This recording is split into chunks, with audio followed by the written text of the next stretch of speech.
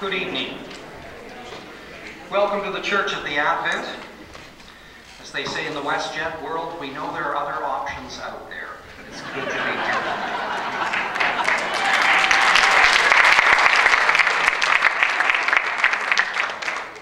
Since 2006, shortly after my arrival here as parish priest at the Church of the Advent, we have facilitated a very large number of political forums. The advantage of doing a number of forums over a period of time is that in no way do we get identified with particular issues in any one election. We have unbelievably sponsored 3 federal election forums in that time. This is the 2nd municipal, and we have had 1 provincial during that time. We do this in part because of my conviction that the church should be a place for communication and exchange of ideas within the community. Indeed, I have a biblical foundation for this as well. It comes from the book of the prophet Jeremiah, and to give an extremely short sermon, the people of Israel were taken as captives by the Babylonian to a place far away. And many said, "We will not cooperate with our new overlords." And Jeremiah, inspired by God, said, and I quote, "We should work for the peace and prosperity of the city where we have been sent into exile. Pray to the Lord for it, for its welfare will determine your welfare."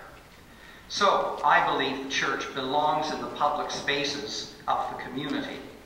Yes, there are challenges, and there have been challenges in the past with all fora. Nevertheless, I'm glad to be here tonight and welcome all of you. A couple of announcements. This evening's session will be videoed and will appear on YouTube. I need to clarify with the candidate, we didn't find out until the last minute. Are you folks okay with your comments being uploaded to YouTube? Does anyone object? Those of you who may ask questions in the open mic session afterwards, if you do not want your comments to be included on the YouTube record, simply when you state your name, say, "I do not wish to have my comments broadcast," and the videographer will respect your requests. Also to mention that some of those who are not here tonight as candidates have dropped off materials. They are available in the narthex, and I encourage you to look at them. Also, we have at least 1 person running for school trustee here tonight, and I encourage you to visit with her and pick up her pamphlet, and there may be some others here as well. I want to acknowledge the efforts of Mr. Jim Belfry, who over the last few days has been in contact with myself and has done some good mediatorial work in trying to put things together in a single package. Thank you, Jim, for your reconciling efforts. It didn't come to fruit in quite the way we had hoped, but I acknowledge your efforts and am grateful for them. Amongst the many levels of politics, federal, provincial, and municipal politics arguably affect us most in our daily lives. Whether we are residents here, whether we conduct business or enact a profession here, the quality of life in our community and the environment in which we do our work and exercise our play depends tremendously on local issues, local decision-making, and the persons who make those decisions. Therefore, it is tragic that in the last election, only 27% of the electorate voted. As we hear folks' comments tonight, I encourage us all to think about those who we could speak with and we could encourage to vote, especially those in younger and emerging generations. For indeed, we have the privilege in Canada of a free democratic franchise. This is a gift not accessible or available in all areas of the world. So friends, let us commit to do this. We meet tonight in a place of worship. This is a place where we bury people, we baptize the newborn and others who have discovered faith, we celebrate the rites and passages of people's lives. This is, in one sense, a specially set aside holy place. So let us, in all our comments tonight, speak the truth and express it in the context of love. I invite us to share a time of silence, let's say 20 to 30 seconds, and then I will share some words which are very well known to you by now, and then I will introduce Skip, our moderator. Let us be silent together.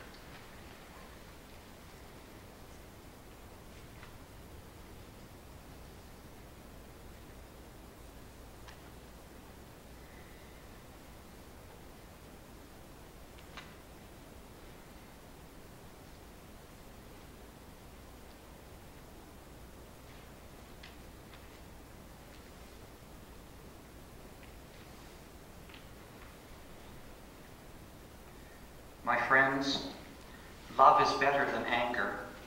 Hope is better than fear. Optimism is better than despair. So let us be loving, hopeful, and optimistic, and it will change the world. That message from the late Jack Layton. Our moderator this evening is Skip Triplett. Skip moved to Colwood in 2008 upon retirement as president of Kwantlen University College, a sister institution to Vancouver Island University, located on the Lower Mainland. Skip moderated on the Lower Mainland several candidate debates in Surrey and Delta.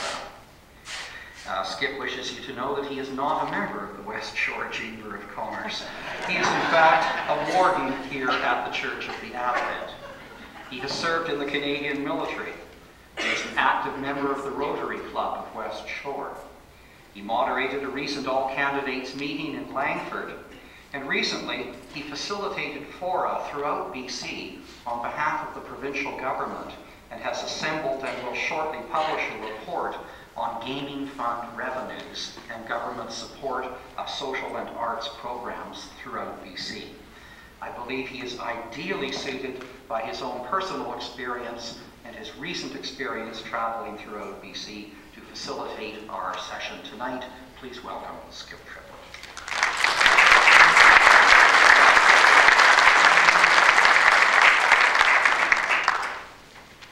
Well, I'm not a member of the Chamber of Commerce. Something else I'm not is a priest, so my sermon will be a lot shorter. Before I start, I wanted to let you know that there will be advance polls on the 9th and the 16th of November. They're at City Hall, and the polls open at 8 and close at 8. So you have those two opportunities as well as actual election day. Also, tomorrow night at 7 o'clock in Isabel Theatre on Goldstream and Spencer School, there will be an all-candidates meeting for the school board. So we invite you to take part there too. I want to thank you for being here tonight. It's a great turnout. It's nice to see, it's really great to see that so many neighbors care, both as participants here this evening and also as candidates. As a result of my last job, I've worked with an awful lot of politicians from all of the provincial parties and a lot of municipal politicians in several cities. And one thing that I've noticed that all of them have in common is they care. Now, they may have different ideas about things, how to make things work, but they care. And so I'd ask you to respect that caring tonight. No jeering or cheering, please. Applause is fine, but let's be respectful of folks who are up here because they want to serve you and they do care. I'm going to tell you what the process is tonight. A number of questions were emailed to the Chamber of Commerce, as they were last week in Langford. Those questions were all sent to me. So I think I had something like 26 or 27 this morning, and I read them all, and sure enough, 3 or 4 or 5 are the same question. So I just combined those. Other questions started with some preamble that gave away the answer that the questioner was looking for. So things like, given that we have a terrible problem with such and such, what's your position on such and such? So I took out the given that we have a terrible problem with and just left what's your position on such and such. So that's the only editing that I've done. We are first going to give the candidates for mayor, I can say that word.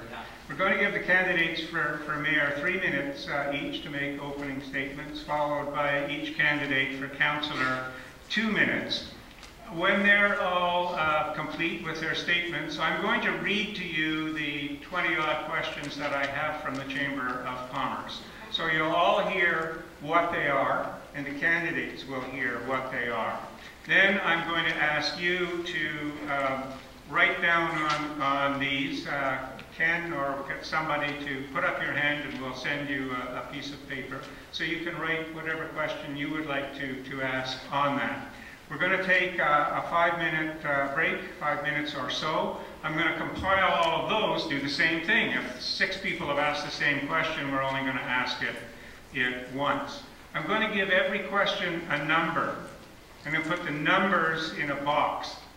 I said, can we should use a collection plate because people might put things in it instead of take them out. We're going to put we're going to give each question a number that'll go into a box, and each candidate's name will go into a different box. So then I'm going to say to somebody in the audience, pick a number. And so if it's question 12 will get asked to, I'll say to somebody else, pick 3 candidates' names. So we're going to try and be completely fair. At the end of that session, we'll keep going as long as there are questions or we run out of time. If we're still going with that at around probably 8:30, I'll stop asking the questions. We'll have an open mic session and give you a chance to ask any remaining questions that you might have. And then we're going to have a mix and mingle so you can talk to people personally. So that's the plan for this evening. So let's get started. Carol Hamilton is the first candidate for mayor because she's closest to me, not because she's the first. So I'll ask her to go first, followed by Jason. Skip a couple of things. Your sermon was 1.5 minutes longer than mine. Oh, was it? There goes my ordination. May the truth always be recognized. Also, when folks are speaking, I will time you. 30 seconds before the end of your time, I'll ring the bell once. Keep going, but when you hear the bell ring twice, that means your time is up. Please finish your sentence and then be seated. Do you folks want to come up to the dais for your opening statements? I think that would be nice. Thank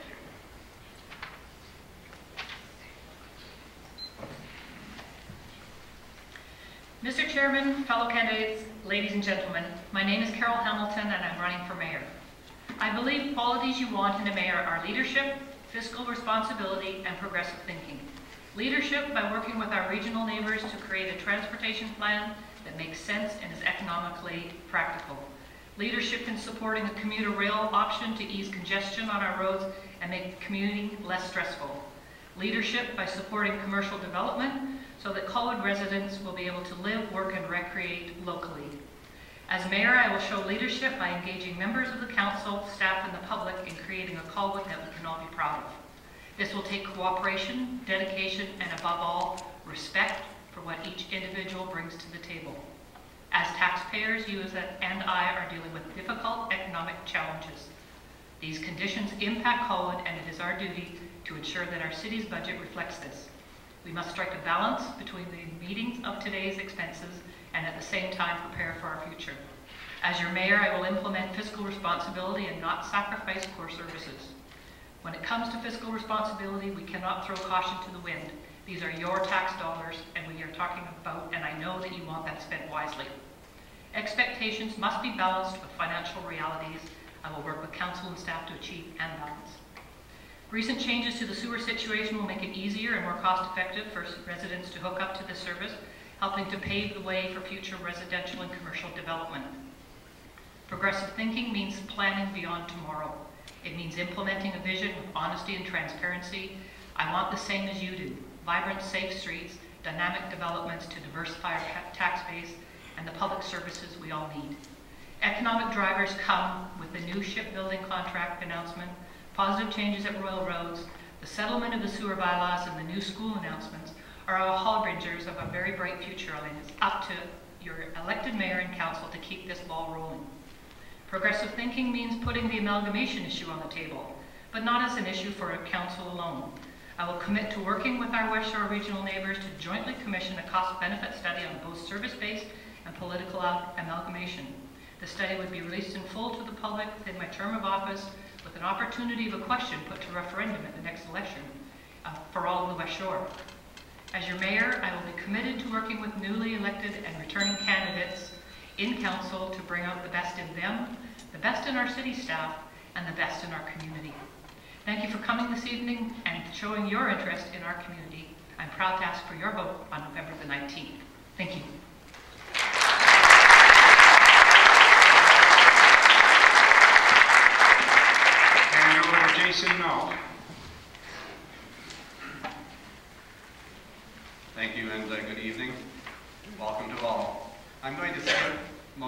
basic introduction speech, as probably most of you know me well already. Briefly though, I'm a retired forestry research scientist. I've lived in Colwood for 20 years. I've been married for 33 years with 2 adult children and have served 3 terms on Colwood Council. You can find more details in my flyer and on my website. Let's jump right to the main course. Why should you elect me, Mayor of Colwood? First, I am by far the most experienced candidate with 9 years on council and serving with 2 different mayors and a diverse assortment of councillors and city staff. I have served on all of the city standing committees except Protective Services. I have served on the CRD board as an alternate director and a member of several subcommittees. I've served on several local and intermunicipal, I have trouble with that word, communities. This wealth of experience makes me the best candidate for mayor of our fine city. Second, integrity. My record shows that I have always attended meetings well prepared. I always put the wishes and interests of the people of Colwood first, voting for them even when my stance was unpopular with council. I always did my best to consider other points of view and to be civil in my debates. You can trust me to represent your wishes to the best of my abilities. Third, openness. Anyone who followed my 3 terms on Colwood Council knows that I tried to minimize the number of issues we discussed in camera. I was always forthright with my stands, no hidden agendas. You can rely on me to make the next council the most open and transparent that I can achieve. Now let's talk about issues. As I see it right now, there are 3 main issues facing Colwood. Unfortunately, the first of these is distrust of the civic government. There is a public perception that too many things are done behind closed doors with important decisions made before the public has a chance to comment. This must be changed. It is a bad perception. The public has a right to know what is going on at City Hall. If elected, I will endeavor to make the council as transparent as possible. I will publicize all of my meetings as mayor with groups or individuals. I will publicize all of my expenses incurred to the city, and I will publicize these weekly on an open forum like a public website. What can you do? Well, first you can elect me as mayor. Second, remember, the mayor only has 1 vote on council, so you must make informed choices before council. Look at what they did as much as what they say. Finally, get out and vote on November 19th and bring your neighbors with you. Thank you.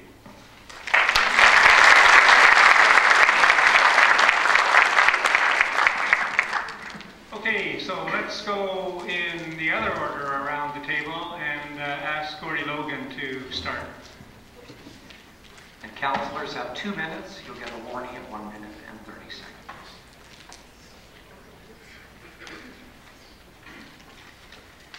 Good evening, everyone, and I want to thank you from the bottom of my heart for, I think, making the right choice and coming out tonight in droves. This is very encouraging. I want to start by asking you a couple of questions. I want you to think about where you want your community in 5, 10, 15 years from now. And also, I want you to think about the type of person or the people that you want to help make that vision come true. The answers to those questions, ladies and gentlemen, are critical. You're going to hear many promises over the next 2 weeks, and as you know, when any of us gets elected, we're only 1 voice and 1 vote. So it's very important, as you've heard previously, that you elect the people that can get along, that can have differing opinions, but still respect the opinions of other councillors and residents. Now, personally, I don't believe in making promises, but what I do believe in is setting goals. Some of the goals that I would like to work towards in the next term are investment in the business community, cooperation with other levels of government, community grants, beautification, the elimination of graffiti, and protecting our environment, just to name a few. I've consistently proven during my term on council that I can work collaboratively with all my colleagues and reach general agreement, and I have proven that I can get things done. Prime example, fire flows on Triangle Mountain have been a critical public safety issue, and I fought hard at the Water Commission level and convinced the Commission members to correct fire flows in the entire West Shore in just the next 5 years. This took collaboration, respect, and hard work. We've got lots to be proud of in Colwood, and yes, we've had some significant challenges over the past 3 years, but you know what? We have survived, we are stronger, and we are more balanced because of it. Now let's celebrate our accomplishments, let's be positive looking to the future, let's challenge ourselves. Ladies and gentlemen, let's get it done. So on November the 19th, vote for Gordy Logan. Thank you. Wow, I'm impressed. Precise timing by everybody. All yours, Cynthia.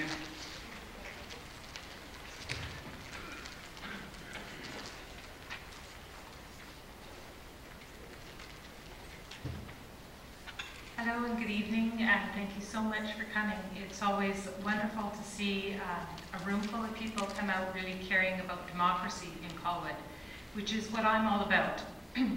I present myself to you to be elected for my 4th term. I started running in 2002. My daughter, I believe, was in grade 2. She's in grade 11 now. I'm just your average, ordinary person who cares about what's going on in Colwood. I'm a working mother of 3. They're kind of big. They still haven't left the nest. But I believe that's what we're there to do. We're there to represent you. I'm not there to be a chartered accountant or an engineer. I'm there to make sure that the engineers that we have are accountable to the people and that they answer the questions that you need answered. The most important thing for me is that the citizens of Colwood know what's going on.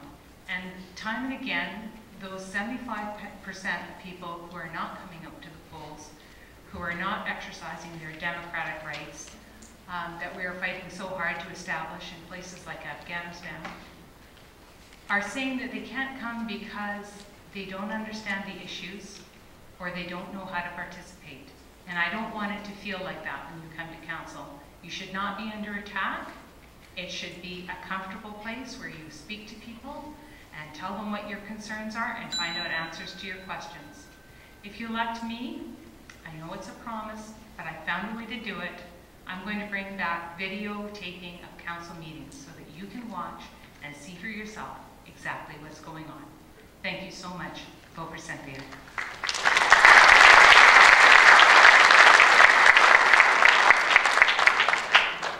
And Judith Cullington.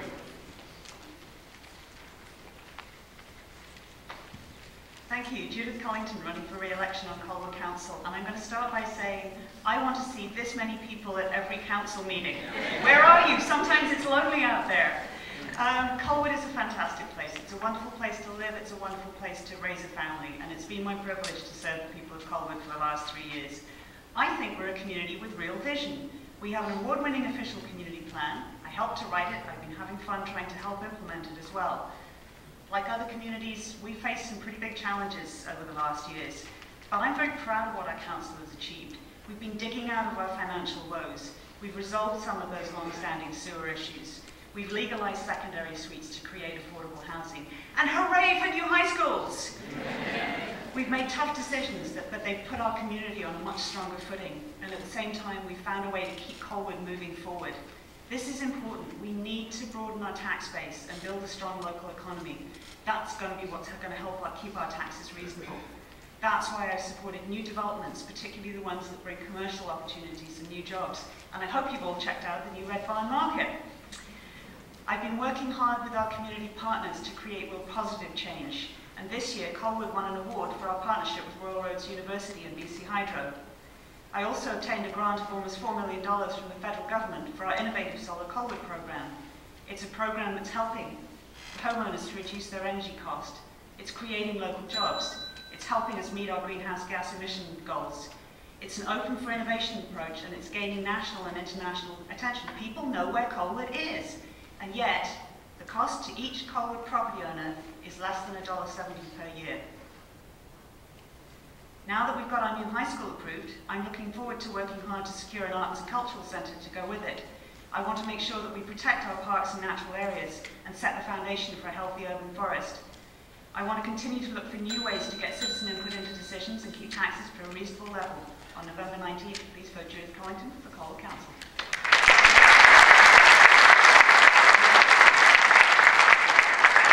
And Rob Martin.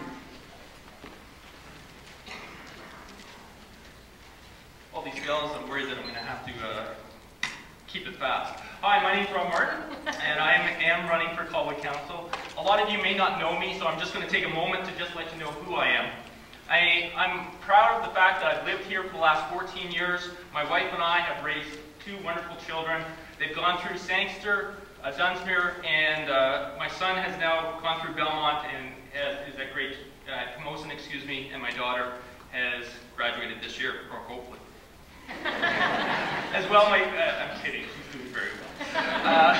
As well, my wife has worked within the school district for the last 11 years, both in the library and as a teacher's assistant. For myself, I've been a very successful career to this point in business. I am a sales director for a medical company. The region I take care of is from BC to Manitoba, Alaska to Oregon, and without bragging, and I'm bragging, I'm the #1 economic driver of our company in the entire world. Before that, in my 20s, I was idealistic, and so I worked for several nonprofit organizations, the Boys and Girls Club and the YMCA. I also volunteered at the Victoria Juvenile Detention Center. What do I want to do with Colwood? I want us to be the smartest managed community in BC. Now, what does smart management mean? It means effective administration, it means a balanced community where we can live and work, and a strong municipality with a constructive voice. Colwood has a capable staff. We need leaders to help them be successful. We need to promote economic growth within this community. We need to do that by driving and allowing developers to have an opportunity to grow here fast and in a smart and economical way. And finally, we need to have a constructive voice within the region. And I think Colwood can. Thanks for your time.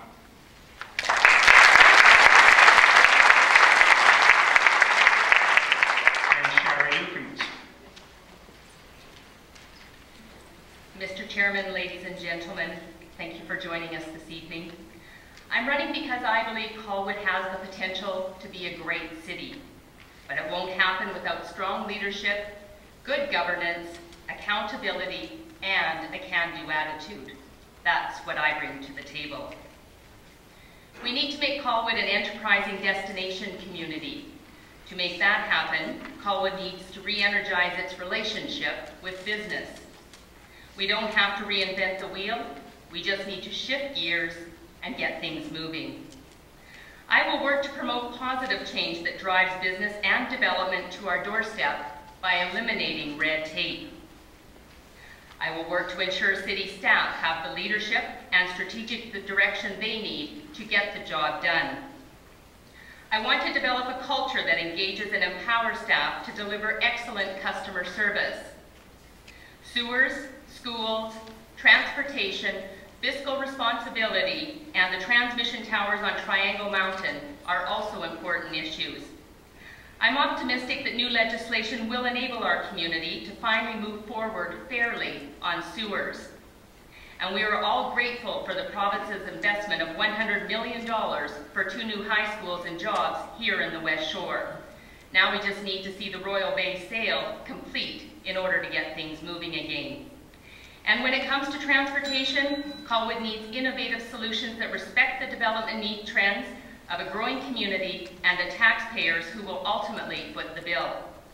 Colwood, now is our time. It's up to you to cast your vote for strong leadership for a united community. On November 19th, I ask for your vote for Sherry Lukens. Thank you.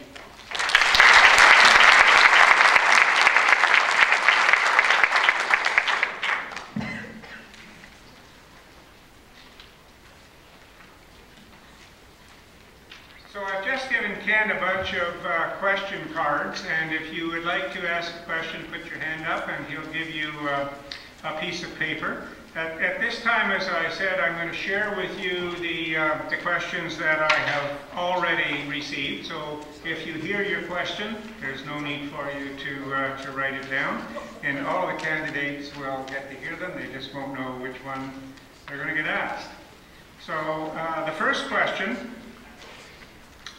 Apparently the attendance of some councillors is less than 50% at council, and committee meetings and approvals are sometimes delayed because a quorum can't be reached. What's your position on publishing the reasons for every council and committee meeting, along with councillors' attendance records, maybe 3 times a year? Second question, what's your position on the CRD's sewage treatment plant? Third question, CMHC figures show that Colwood has had only 10 single-family home starts between January and September of this year, and Langford has had 212 in the same time period. What will you do to address expediting the process for building permits in Colwood, brackets, not development permits? 4, as Colwood is having difficulty meeting expectations for public safety provided by policing due to financial limitations from its size, will candidates explore amalgamation with another municipality such as View Royal? 6, what is your position on supporting people who lobby against services such as cellular radio signals and CREST? Would you consider supporting a referendum for the next municipal election to amalgamate all 13 municipalities of southern Vancouver Island? There's 19, isn't there? There is 13. Okay, I'm thinking Lower Mainland, sorry. For incumbent councillors, context statement. Colwood has an award-winning official community plan to serve as the guiding document for the city's sustainable community development. If you're an incumbent, what do you feel has been your greatest single achievement towards implementing Colwood's OCP during your term on council? For council and mayoralty hopefuls, what aspect of the OCP do you feel is the most important at this time, and what will you do to help implement the OCP during your first term on council? 8, do you volunteer in our community? If so, where, and approximately how many hours do you invest each month? 9, what is your position on the CRD's new strategy for human-powered transportation, quote, pedestrian and cycling master plan, close quote, that was reported on the 30th of October, Sunday edition of the Times Colonist? 10, what's your position on light rail or commuter rail service to the West Shore? 11, high-density development is proposed in the Latoria and Lower Wishart areas where roads do not meet residential standards. Many pedestrians use those roads, sidewalks are absent, speeding is common, sight lines are not good, and the road surface is coarse and noisy. What will the new council do to fix the infrastructure so it can support the proposed increased residential growth of this area of Colwood? 12, are you in favor of outsourcing such services as road maintenance, park maintenance, administration, and other services rather than providing them through the city payroll? 13, are you in favor of subsidizing homeowners to retrofit solar panels to their homes? 14, what is your position on subsidized loans for city employees? 15, what is your position regarding the new deputy positions appearing on the city payroll? 16, Colwood employs staff who belong to the Canadian Union of Public Employees, Local 374. What is your understanding of this union, and how will you continue to foster a healthy and productive relationship between council, senior staff, and the union? And finally, 17, what do you want to see happen with the Royal Bay development, and when would you like to see it happen?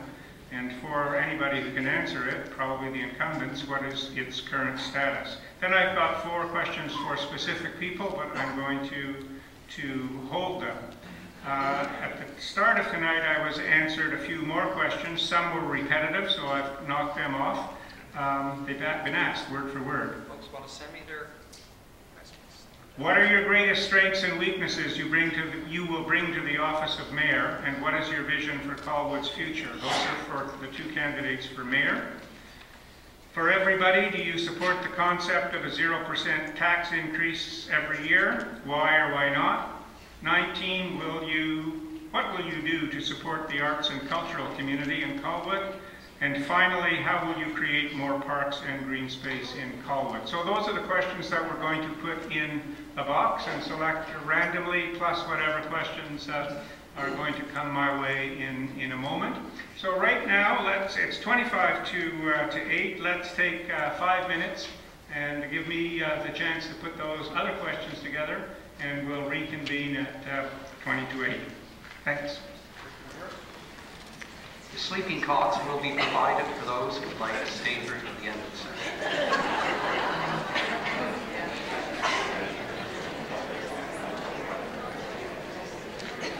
Questions?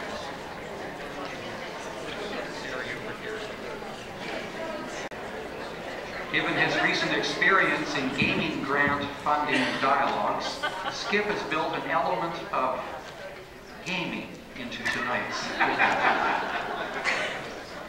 As I said to people throughout the province, my job was not to decide whether gaming was a good thing or not, or who should have a casino or not, but merely what should happen to the funds and how should they be distributed.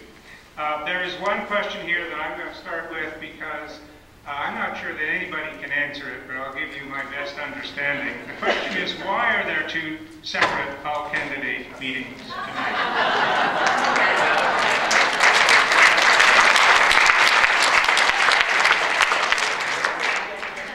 From what I understand, I live on Triangle Mountain, so I've seen some of the flyers that have been put in mailboxes. I think some of the candidates thought that because the Chamber of Commerce was sponsoring this, they were going to edit the questions and decide which candidate got which question, which would be unfair. They would use the easy questions for the councillors that the Chamber supported and the tough questions for everybody else. I don't know if that's the case. That's my speculation given what I read. And in fairness, I did adjust the format a little bit tonight. As I said, I edited in Langford. I've done this in Surrey and Delta and all over the place. I edit for getting rid of duplication and getting rid of the leading components, and that's all. But it's understandable that somebody might think there was other editing going on. So I switched the procedure to the one we're about to use. I don't know how to get more fair than that, but I think that's what was going on.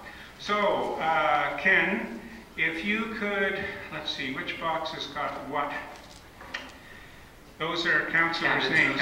Give that to people and ask them to pick 3 councillors' names, so it can be 3 different people. And I'm going to ask this lady to pick a number for me. And maybe you could pick them up too. Can I have that, please? Thank you. Okay, it is question 28. So bear with me because now I've got stacks of paper everywhere. Oh, good. 28 is the first one that's in front of my face. Responses will be up to 1 minute. There'll just be a single bell at 1 minute, then finish as quickly. And who gets to answer this, Ken? We'll hear first from Gordy Logan. And then? Cynthia Day, Jason Nault. Okay, and keep those out. I'm not going to replace those in the box until that box is empty, then we'll put them back in. So the question is, specifically, what will you do to entice new business, retail, and wholesale development? We have a high mill rate now, and too many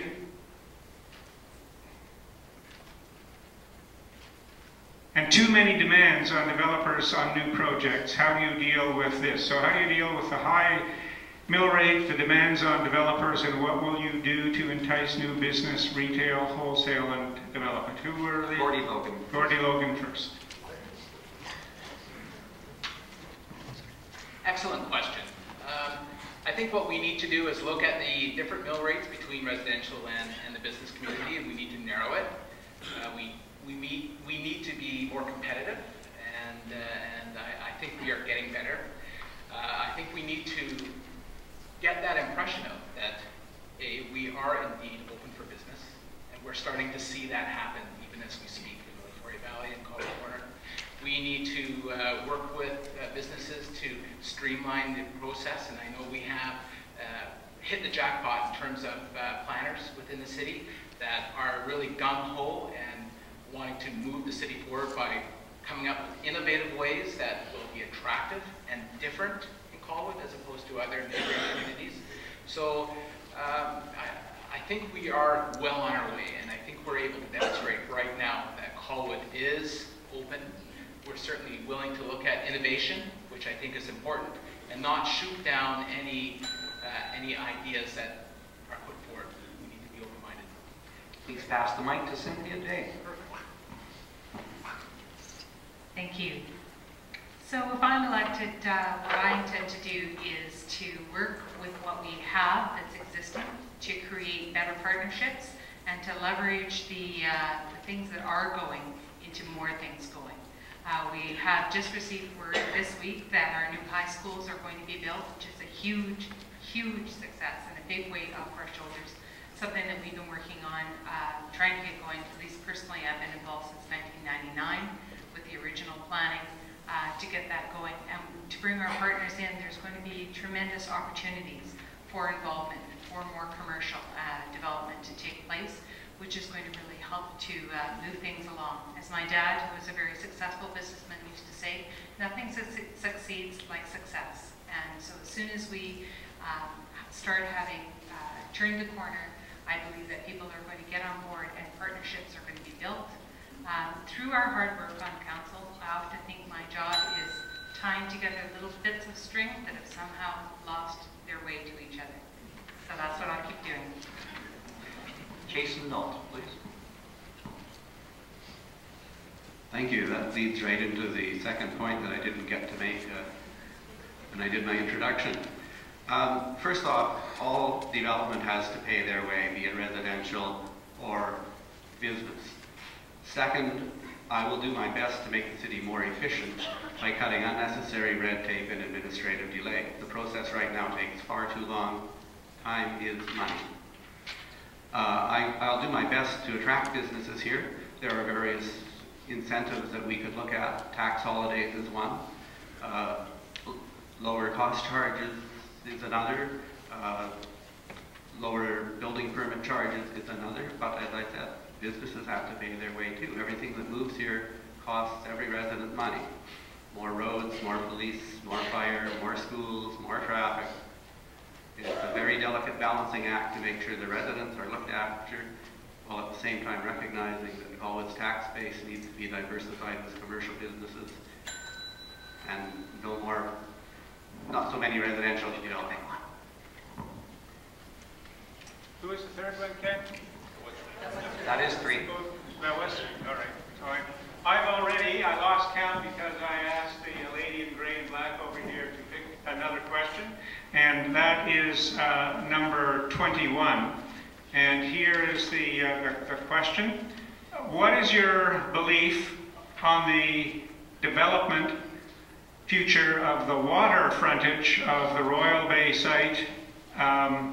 Is a passenger ferry viable? And connected to that is question 17, which is actually the one she drew, which is what do you want to see happen to the Royal Bay development and when would you like to see it happen? So what's going on with Royal Bay? What would you like to see happen? And specifically, what's happening with the water frontage, and is a passenger commuter ferry viable? Ken, did you have some names? Rob Martin, Sherry Lukens, and Judith Collington. Okay. I have no idea what's going on with Royal Bay. It needs to be developed. It's sitting there waiting, and there's a lot of profit to be made out of that too. So there's an opportunity for a developer to definitely come in and develop that land in a beautiful way so that it becomes a very important aspect of Colwood. The ferry, I would not see the municipality being involved in the ferry whatsoever. If it makes sense from a private business standpoint, I'm all for it. It would be great to cut down from a commuter standpoint. My understanding is at one point, there was a ferry that went somewhere around here straight into CFB Esquimalt for the CFB Esquimalt workers, and it seemed to be a popular aspect. If we can get people off the roads and using the transit to get them downtown, I think it's a wonderful concept. I'm definitely working towards Royal Bay developing in a thing that makes sense. So I would want us to look at developing Royal Bay over the next 20 to 30 years. We don't need to be in a hurry, we need to do it right. And that's it. I don't need the whole minute. Thank you. Sherry Lukens, please. Thank you. I understand with Royal Bay that there is an accepted offer on the table. Lehigh and the potential developer are working through that right now. As we all know, also the Royal Bay School was given money earlier this week actually by the provincial government, so that will be the start of it. What I would like to see is a live, work, play community down in Royal Bay. The school would be absolutely a center of commercial and social recreation. I'd like to see the waterfront sort of like a Granville Island or a Lonsdale Key kind of perspective with unique shops where we can go down and visit. It isn't only a local attraction, it becomes an island destination for people. With respect to the ferry, I'm sure that the developer is doing all the reasonable work required to ensure that our bottom fishery is not devastated should there have to be retaining walls. I would support a ferry there again to get traffic off of the roads and make it a easy access from the West Shore to downtown. Thank you. Judith Cullington. So I think Royal Bay is a site with absolutely incredible potential because you can literally sort of reshape the landscape. So since I've been involved in council, and that's since long before I was actually on council, I've seen so many proposals for that site come and go, and they're all interesting, and I'm looking forward to seeing what this one is. I really hope it involves a lot of things like sustainability. There's a fabulous waterfront park that we could have there. It would be wonderful to have a village concept. It needs to tie into the new school and the new arts and cultural centre that we want to bring back there. But really what I want to see is lots and lots of public input into what that site looks like. I want to see the developer put some ideas on the table, but then let's have lots of discussion in the community. This is a huge part of Colwood, and I think we all need to have a good look at what is it we want to see there. I think the ferry is a really interesting idea. I know that people have looked at it in the past. It's pretty challenging. I gather it's pretty rough in the winter, so it's not always a reliable service. But if somebody can make it work, I think it would be fabulous. Carol will be the first person leading off the next question, and she'll be followed by Sherry Lukens and Rob Martin. Carol, Sherry, and Rob, new question. So this is interesting. How did you decide to come to this forum and not the other one?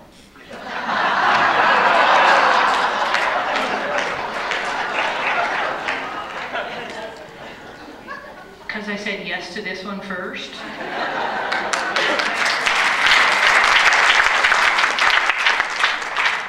Because you're all here. I also committed to this one prior to receiving the invitation to the other one, so that's why I came here as well. Thank you.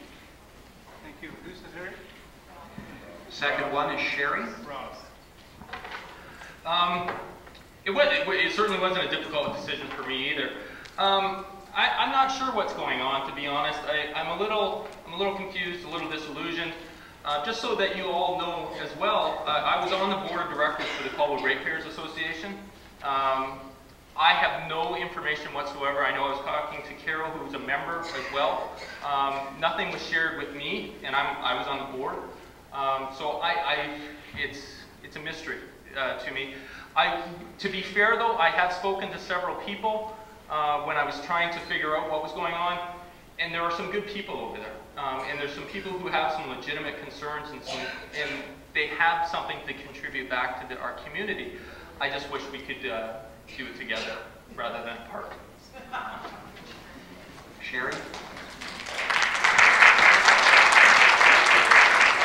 Sherry's already done that, so the next question. Did she do that question? Yes. She did. Oh, okay. Come on, Ken. So while Ken is finding people to answer this, the question is, will you support and pay for a crossing guard on the chosen road at Sangster School?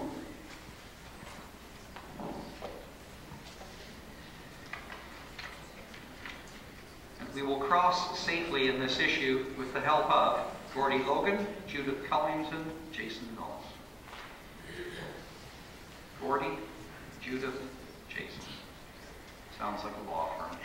I'm afraid we probably go broke.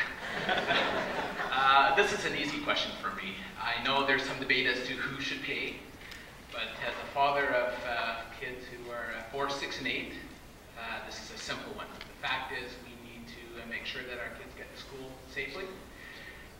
That is an area that has a lot of vehicles, and you know, if we need to make a relatively small investment, and that's what we're talking about, is a relatively small investment to make sure that our kids can cross, then I think we should do it. So Ken opened the door. I can't resist. You've heard this before, some of you. My favorite law firm is Dewey, Cheatham, and Howe. Who's next? Judith. Judith. How am I supposed to follow that? I can start by echoing school guard crossing is really important. We've got to get our kids to school safely. It's been a big issue. The history is that when Lehigh was operating, they paid for the school guard crossing program. When they left, we were left with a hole in the budget, along with all of the other budget woes. And so the school guard crossing program was cancelled.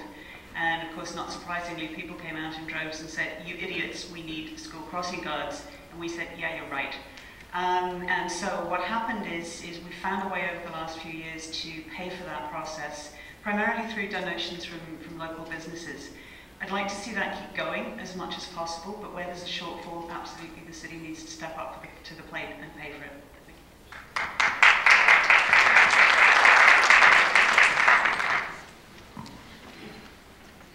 I'll have to say me too. Unfortunately, I believe that the school crossing guards should be the responsibility of the school board and the province. They have backed away from the plate. The safety of the children is at stake. Colwood has done a good job of finding innovative ways to pay for it, and I will continue to support that. My children are both grown now. They don't have to go to school, so it's not a personal question for me. I was just up at John Stubbs School, and I had parents there complaining about traffic at John Stubbs, and that's a 15-kilometer-an-hour speed zone. So, should we fund traffic crossing guards? I believe we should. The province isn't going to, and safety is at stake. Thank you. The next question is, what is your position on supporting people who lobby against services such as cellular radio signals and CREST? I think that's an acronym, not CREST, but I'm not sure. It's Emergency Services Communication System found within the CRD. Okay, so who is next? Cynthia Day, Jason Nault, and Gordy Logan.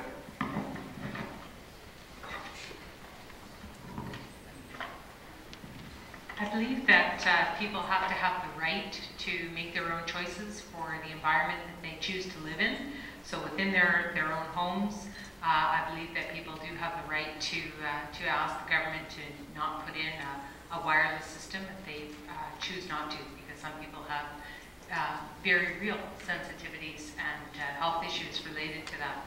So I support an individual's rights as being very, very important and something that the community has to stand behind.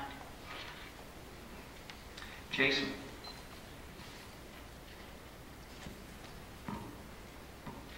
Again, I support people's right to oppose anything they want. The fact of the matter is that, for example, smart meters don't have a high level of radiation. Some people are worried about it, some aren't. I agree you shouldn't be forced to have one on your house if you don't want it. Same as if you're afraid of radio waves, you probably shouldn't be using a cell phone because that's a lot more power than your smart meter. But let's talk about this fiasco on Triangle Mountain, where we have radio transmitters, FM radio transmitters that are interfering with the lives of our residents. The city has been trying for years to get that alleviated, and the federal government has been backpedaling and stalling, and that's where our concern should really be working at. It's fixing the mess on Triangle Mountain. Gordy.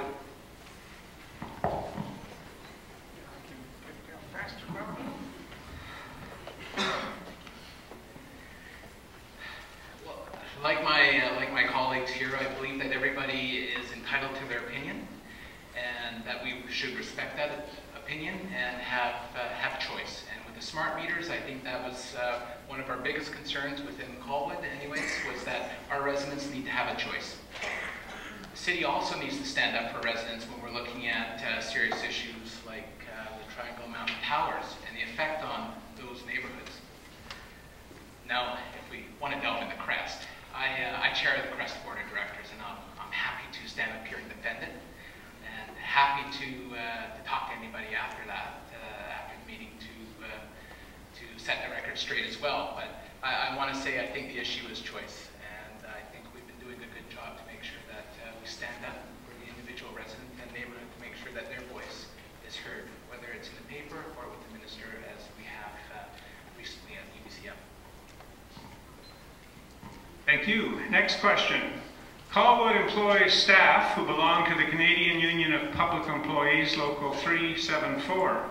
What is your understanding of this union, and how will you continue to foster a healthy and productive relationship between council, senior staff, and the union?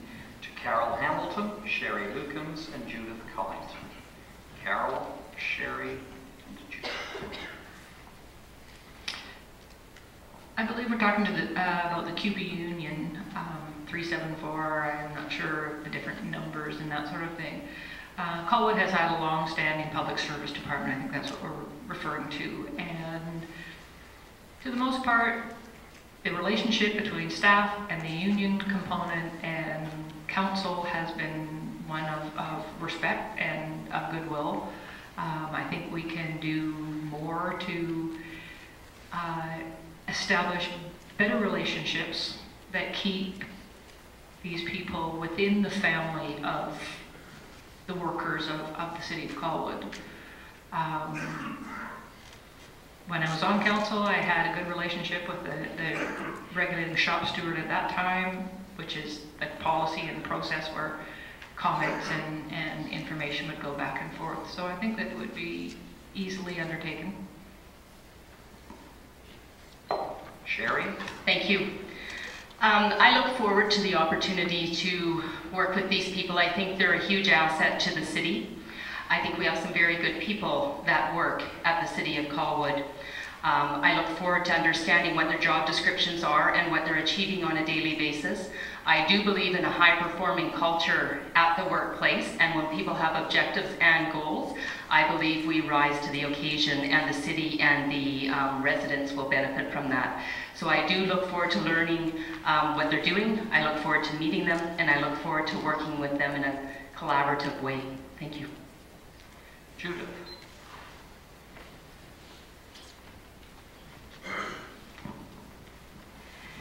So yes, most of the staff at the City of Colwood are QP. We have, I think, a very good relationship with our QP representatives. Our staff work incredibly hard. They're a great group of people, and I'm proud that we pay a good living wage to the people who work very hard for us. I think the most important thing is ongoing open dialogue. We're all part of a team working together, and I think we look to find the ways that make this city work to the absolute best way it can.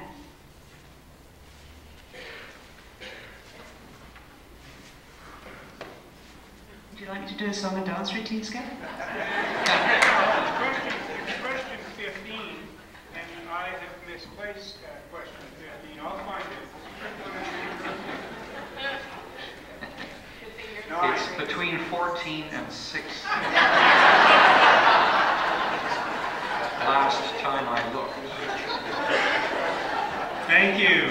New question while I find out what happened to 15. What is your position on the CRD's new strategy for human-powered transportation, quote, pedestrian and cycling master plan, close quote, that was reported on in the 30th of October Sunday edition of the Times Columnist? So that's the CRD's new strategy for pedestrians and cycling. To Rob Martin, Carol Hamilton, Sherry Lukens. Rob, Carol, Sherry. I was actually really hoping for question 15. Yeah. Really, I was, because honestly, I do not know what the new CRD plan is on pedestrian. I didn't read it, and I'm not familiar with it, so I don't want to stand here and tell you something that I have no idea what the answer is to. I am supportive, just so you know. It's interesting, one of the things, when I've been knocking door to doors, one of the things that some of the residents have talked to me about is the difference between Colwood and Langford when it comes to bike lanes. And they were saying, you know, Langford has all these wonderful bike lanes now, but the problem with Langford is that the cleaners have a tendency to brush all the dirt into the bike lanes, and so they're hard to use anyway, so they're pulling out to the road. So, you know, you always run into another problem when you start looking at these transportations. So we have to look at the whole picture of how it fits everybody within our community. And I'm very supportive of especially the Galloping Goose and some of the other trails that we have in use. Carol. Thank you. Yes, I am supportive of the CRD Master Cycling and Pedestrian Plan. I think a healthy and sustainable community looks at all forms of transportation as an integral part of how we live in our community. Sherry.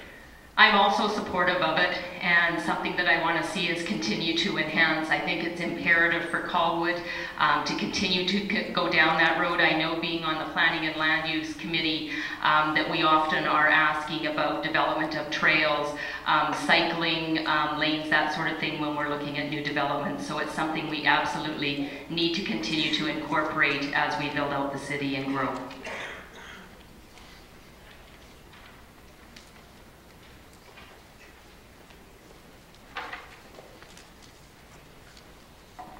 When I was writing down numbers, I think I missed 15.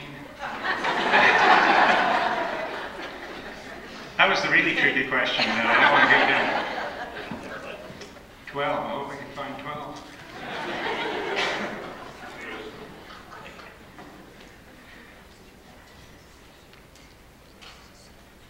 We'll just say that 15 is the new 12. Okay. The details for the general government costs number and total salary for staff earning over $75,000 were obtained from the City of Colwood website and compared to the total revenue and total expenditures. These figures reveal a 95.6% increase in the cost of general government during the period 2005 to 2010 as compared to the total expenditures, which have only increased 15.8%, and the total revenues, which have increased 48.1%. What is more alarming is that the number and cost of senior staff have increased over 240% in this period. If elected, are you prepared to initiate a comprehensive review of the cost of general government services, and if required, take action to roll back administrative costs and staff complements to more appropriate levels? Good. So the question is really in that last paragraph. We don't have to remember all the numbers. If elected, are you prepared to initiate a comprehensive review of the cost of general government services, and if required, take action to roll back administrative costs and staff complements to more appropriate levels? Cynthia Day, Gordy Logan, Judith Cullington. Cynthia, Gordy, Judith. Well, first of all, I'm always in favor of examining the budget. And the budget is important at home and it's important at the city. The reality is that when we're working day to day on creating a budget, we know intimately what the needs are that we're addressing. And some of our needs have been long left unanswered. Our finance department is bigger than it used to be. The staff that we have there now has been funded through overtime savings because our staff was just plain getting burnt out trying to do all the work that needed to be done. There was a lot of heavy lifting to be done in reorganizing, and certainly I will support a review, but also look carefully at how much time it takes to do that review. I don't want to do it at the expense of getting the other needed work done. Judith? Sorry, Gordy. Well, I think it's healthy for any municipality, any type of organization to do a review. However, you know, I'm a little skeptical of the numbers that were presented, to be honest with you, because I think, and there's been some debate through email in terms of the amount of revenue and the expense, and whether the West Shore Chamber of Commerce, or I'm sorry, the West Shore Parks and Recreation was taken out of that figure. So I think some of those figures are skewed, quite frankly. Nonetheless, you know, if we're there to provide a service, we need to have the staff to be able to do that. Our challenge is to make sure that we bring in the revenue through that service that we provide. So bottom line is, I'm supportive of looking at our overall operations, as I think anybody should. I'm interested in how that takes place. Judith? So I think we need to do a review of all of our costs every year at budget time, and I think that's the process that we try and do. To me, this question is really about, do we have the right staff with the right skills to do the job that we're trying to do? And one of the examples I keep coming back to is our planning department. Somebody has described Colwood as a very lean, mean fighting machine. We have essentially kind of 2 people in our planning department with 2 support staff, and an awful lot of development going on. And think about, you know, Colwood Corners is about to come online, Royal Bay is going to start happening, there's a lot of other developments. So the question is, do we completely burn out our existing staff? Do we have the right complement? Do we actually need to be looking at increasing some of our staff in some areas? There are complaints about being slow on the building side. Do we have enough people in building inspection? Where's that balance between enough people to do the job and managing our costs? And we need to do both. Jason will be next up. Jason, a new question. Oh, for the next New question. Yeah. I found question 15.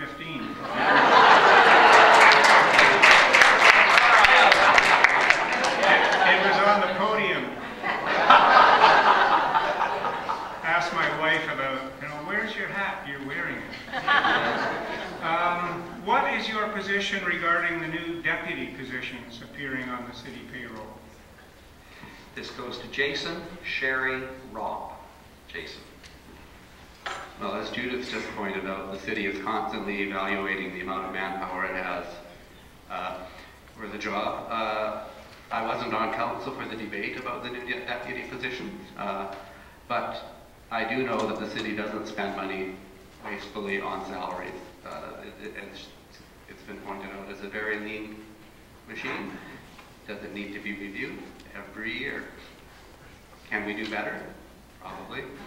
But I think from what I've seen of the justification on previous councils for deputy positions, and I know they have been asked for again and again and again, Colwood's getting to be a big city.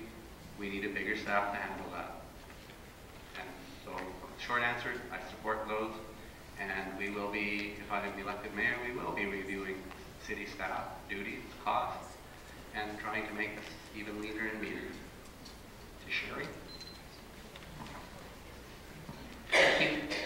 I'm not sure what the deputy position is in, but if they're speaking with respect to engineering, I do know that the current Michael Baxter has been taxed to the max with working on the sewer project for the past 3 years, and has agreed to do that on a very lean scale with not a lot of support. So I understand that the previous CAO, Chief Administrative Officer, had approved a position for this deputy, and therefore it should come to fruition. If we're looking to open Colwood up for business and reduce some of the red tape, we do need that support. But again, we need to continue to fiscally manage our budget and ensure that our expenses align with it, and we're not going back down the road we were in 3 years ago. Thank you. To Rob, please. I knew I wanted to answer question 15. I sat on the sewer oversight committee with the city of Colwood. I know how much time the city has invested into sewers. With the new bylaws coming on board in the next little while, it's going to free up a ton of staff time. Basically, where I'm coming from is when we look at Langford, they're looking about a 3-month period to get a building permit and to get a developer going. In Colwood, I've heard as long as 18 months. I understand the reasons behind it. We are taxed. I do not want to save $1 today and lose $2 tomorrow when it comes to bringing business back into Colwood. We have to look at our staffing, we have to control our costs, but by the same token, we have to be able to have business come here and be successful. And to do that, we have to provide the resources. We have to have people in City Hall who can do the work and who can do the work right. That's it. That's great. Next one is question 6, which is, would you consider supporting a referendum for the next municipal election to amalgamate all 13 municipalities of southern Vancouver Island? Carol Hamilton, Judith Cullington, and Cynthia Day. Carol, Judith, and Cynthia. I already covered that in my opening introduction, but as far as going to push that to all 13 communities, I think we would be hard-pressed to get any sort of cooperation overall in a reasonable amount of time. I am far more supportive on addressing that in a regional area because we have more common interests and more common goals and objectives in our area here, I'm afraid, than, say, making those same attachments to Central Saanich, Oak Bay. So I'm more in favor of just keeping it to the West Shore at this time. Judith, please.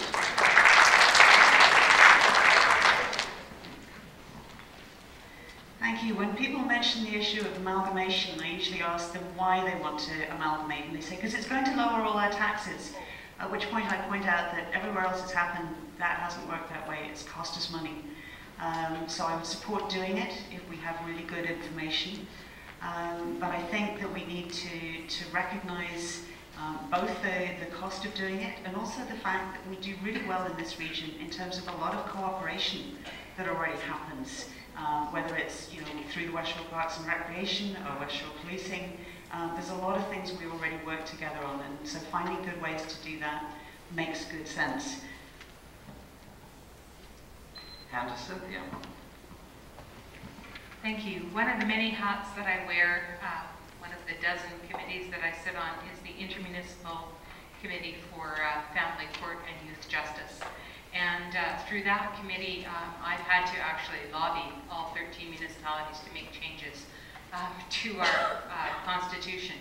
And it is amazing how many different places there are and how many different ways services are offered in this one small area. So I don't see that as being an easy task in any small sense at all.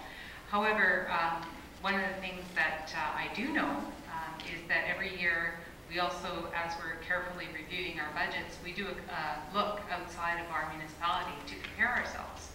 And the last comparison that we did, comparing what are the average house value and the average amount of taxes that were paid on that average house value, Colwood was in the low to mid-range. So if we don't want our taxes to go up, I don't see amalgamation as being a solution. Thank you.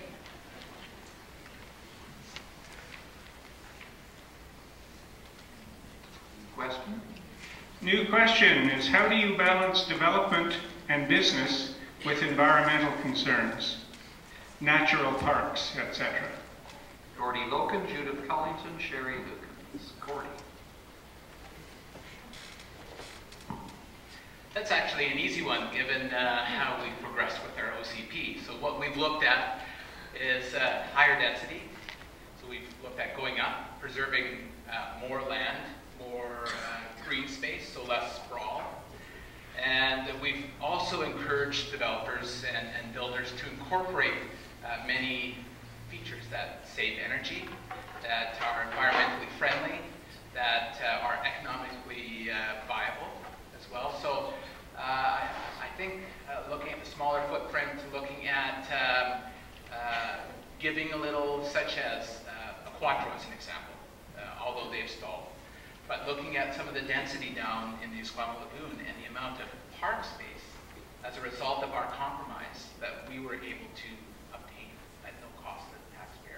So I think things, those various strategies, I think can go a long way in the next 5, 10, 15, 20 years to making sure our environment is sustainable. Judith. Thank you. Also an easy one for me to answer, because I spent a lot of time on the other side of the Colwood Council table promoting something called smart growth. As Gordy mentioned, it's all about focusing development into small areas, doing higher density nodes, and allowing yourself to protect other areas as parks. So Quattro was mentioned as a good example. Another one that was fairly recently approved is a development along Goldstream Road on the old Colwood Dairy. And so there's quite a high density development up against the road. Also happens to protect some heritage, and there's a very large natural area at the back left alone as park. That's the kind of model I like to see happen. Thank you. Sherry. Thank you. I was not part of the official community plan development, but I'm quickly getting up to speed on it. I do have my copy that I have been reading, thanks to Judith.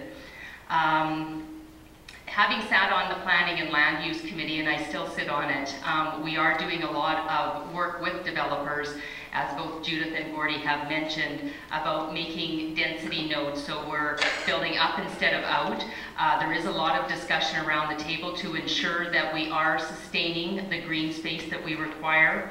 I do live in a Quattro and truly appreciate what has happened there as far as the compromise and retaining the orchard down in front.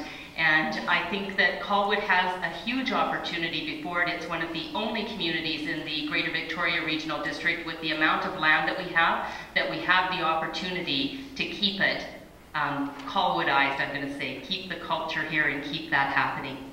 Thank you. Thank you. I'm going to read you question 25, which is the next one, and I've got to change it. It says, to supporters of solar Colwood, do you understand the greenhouse effect in physics and mathematical terms? If so, can you explain it? So my first thing is, well, people who do not support also need to understand what they're talking about.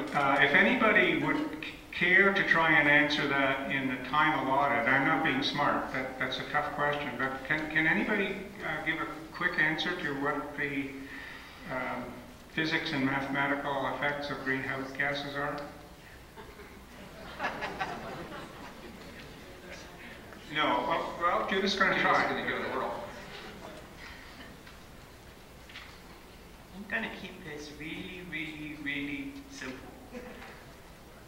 We've all of us, over a long period of time, been putting a lot too many greenhouse gases, things like carbon dioxide, up into the atmosphere.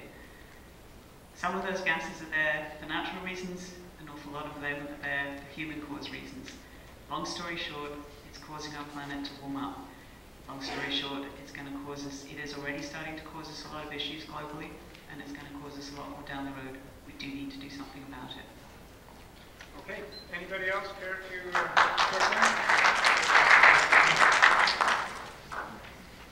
No? Okay, good.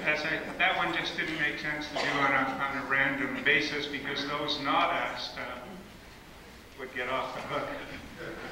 Skip, we might want to check our time. I am doing that, so okay. We've got about 5 more minutes.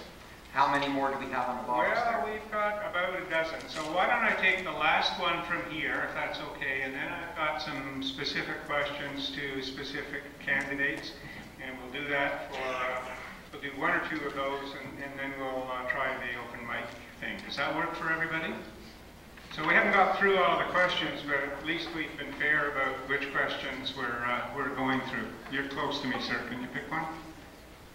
This question will be for Jason, Cynthia, and Carol. Jason, Cynthia, and Carol. Okay, and it is question 2, which is, what's your position on the CRD sewage treatment plant? And I think Jason's name was first, was that correct? Yes, that's correct.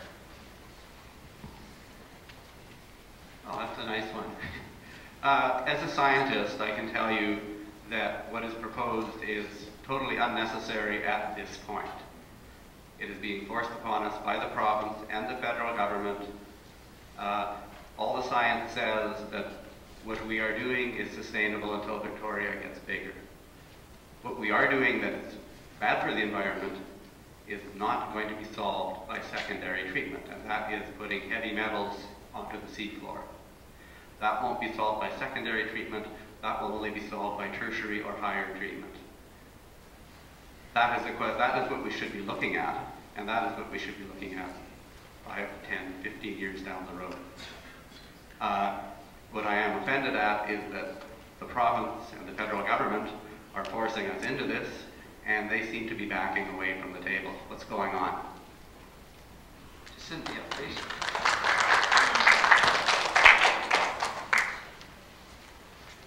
I'm not terribly pleased about having to stand up and defend sewage treatment in Victoria.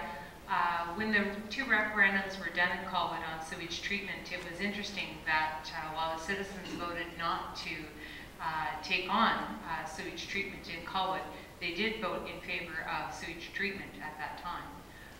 So I think that was a clear message from us that if you're going to treat it, you have to do it right. So I'm very concerned that we have tried very hard at the CRD table to talk about doing whatever treatment we do in the best possible way. And for me, that would be a much greater level, not secondary, at least tertiary treatment in order to do it. And there's other communities that are doing that on the island. In the Comox Valley, they've had tertiary or secondary sewage treatment for 30 years. It's not new technology. There are new technologies that are coming online that could save money, and I'd like to see us utilize them. To Carol, please. I agree with much of what both Jason and Cynthia have said, and the interesting part of all of this is that the CRD has jumped ahead and run all these studies, and it's a 3-way partnership between the CRD, which is us folks, and the provincial government and federal government, and they're not jumping into the fray with their money. So I think this is still a long way away. I think there's other things that we can be doing in stormwater management and treatment of our surface waters and things like that that can help mitigate the whole sewage/septic situation before we have to get to that incredibly expensive outlay to work with it, doing it right. Skip, if we hear from Rob, then we've gone through the whole cycle. Perfect. Same question to Rob. Thanks. Sorry, am I answering that question? Yeah. Yeah. Do you remember what it is? Yeah, I know what it is. What can I say? The CRD, I know too much about sewer. At one point you start learning too much about sewer and it really starts to get to you because, we have the local issues that, like in Colwood, around our sewers, and then we start talking about the greater CRD. We have to take care of our oceans. There's no doubt about that. Is this the right way to do it? I don't think so. I'm not sure.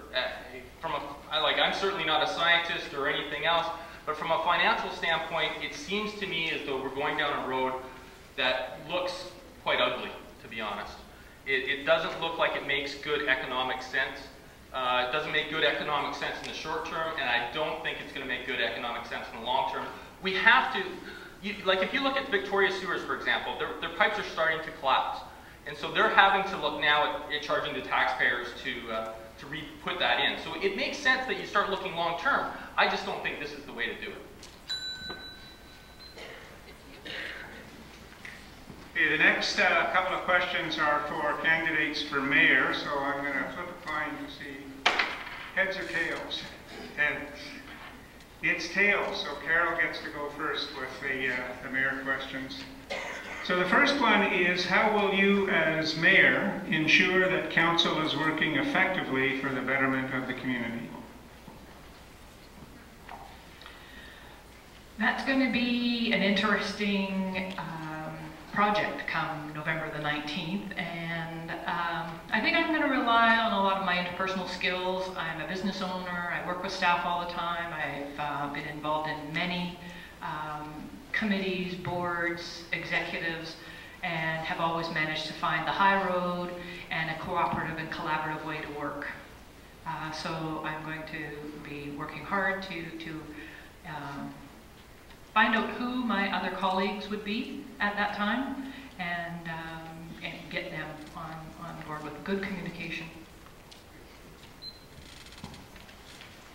Thank you. I've, as I said, worked with 2 different mayors and a whole bunch of different councillors. I've seen some pretty nasty infighting. What would I do to fix that as mayor? Well, there was a question here about attendance. That's one that I would look at very carefully. When I get to be mayor, I'm going to ask councillors which committees they want to be on, and more importantly, which ones are they available for meetings. And the idea of putting the attendance on a website, I think, is a great one. My feeling is if I put somebody on a committee and they miss 4 meetings in a year, they're going to be bumped from a chair down to a vice chair, from a vice chair to an alternate, from an alternate off the committee. Those committees are important. They pre-filter all of the data going to the council so we can make informed decisions. If the committees don't work, the city doesn't work. The 1, attendance, 2, interest, 3, experience, and 4, I'm going to work with whoever I get as a council. Okay, keep the mic. We'll let you answer this one first, and then Carol, and then I think it's time for open mic. Second question is, given the very sizable tax increase in the last 3 years, what would you expect the average of the years 2012 to 2014 annual tax rate increases to be? Since neither of you is an incumbent, I guess that's a fair question to you both.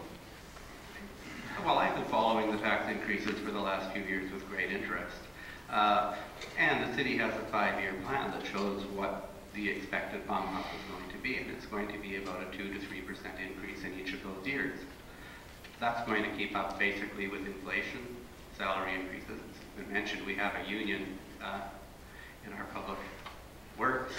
They get salary increases negotiated with the Greater Victoria Labour Relations Board. Those have to be honoured.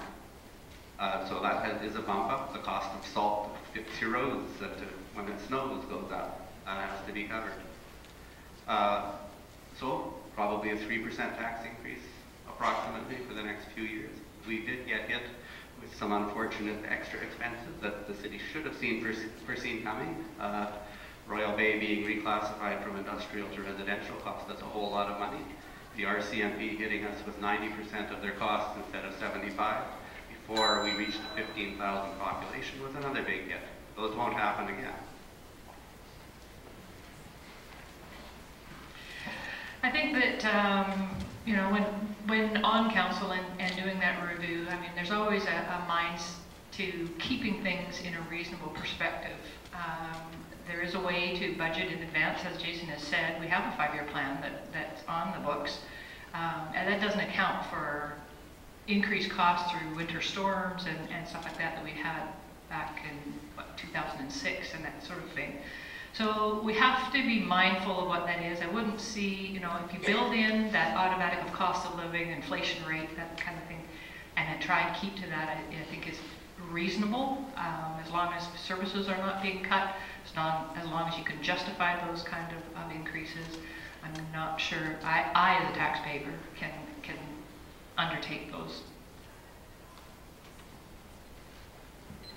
Okay, thank you. So now we'll move to the open mic portion. So if you have a burning question that has not been asked, now is the chance. I'm just going to ask everybody, if you want to ask a question, could you start by stating your name and where you live? That doesn't have to be your complete address. But. Anybody? And there's the mic right there. My name is Pam McKean and I live in Colwood. None of you have reached senior citizenship level yet. I would like to know what you think at the Wanda Fuga Parks and Rec Centre of building a parkade. It's very difficult mornings for seniors to find a parking space there. Surely the time now is to go up to 2 levels and sell some of the on-street where they park in the park and ride and make a parkade there. Do you have any jurisdiction over the Parks and Rec? Thank you. Thank you. I would love to answer that question. I actually sit as the chair of Colwood's Transportation and Public Infrastructure Committee right now. One of the things that I've been doing recently is working with BC Transit and the West Shore Parks and Recreation. We've been having conversations all about the problems of the fact that the transit users are using the seniors park and ride. West Shore Parks and Rec, I will give you all a warning, is planning at the beginning of December to bring in and enforce a 4-hour parking time limit. So what we in Colwood are doing at the same time is looking at what are the options that we can provide to make more transit parking, so that we've got transit parking, but we keep space for the senior centre and we keep space for all of the mums and dads and kids who come up to use that facility.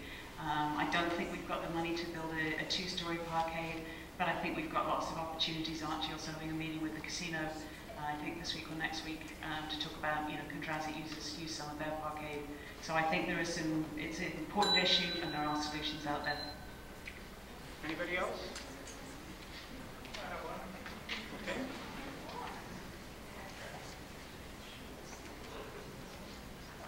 Thank you. My name is Peter Nowak and I live in Colwood. Of course, on the border of Langford, so I get to look at all sides. One of the candidates that left the brochure out in the hallway has a suggestion that she would support public and private partnerships to reduce costs and ensure value for your tax dollars, is the way she puts it. I'd like to find out your opinions on that particular issue. Thank you. Who is the brochure? Is that who you're directing a question to, or anybody? No, the brochure person is at the other meeting. Oh, all right. Okay. Anybody? Get there. Thank you. I think we've had no difficulty with having partners in Colwood before. We have many partners in many areas of the region. Certainly with the new Royal Bay Secondary School, we're going to be looking to have partnerships with post-secondary education institutions like Camosun College, possibly other performing arts colleges as well. There's no issue with having a partnership. Partnerships are totally welcome in Colwood, and we can absolutely work with them. The question is not partnering with other agencies of government like the school board to have an enhanced school with the cultural component. The question has to do with public-private partnerships and running your facilities, and the sewer system, for example, and other kinds of expenditures that you have that way. For my part, I believe fully in keeping utilities public. I have no problem with partnership, but I want the ownership to remain public for all city utilities. Any more questions?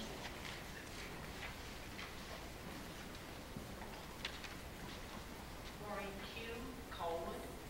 My question is question 1.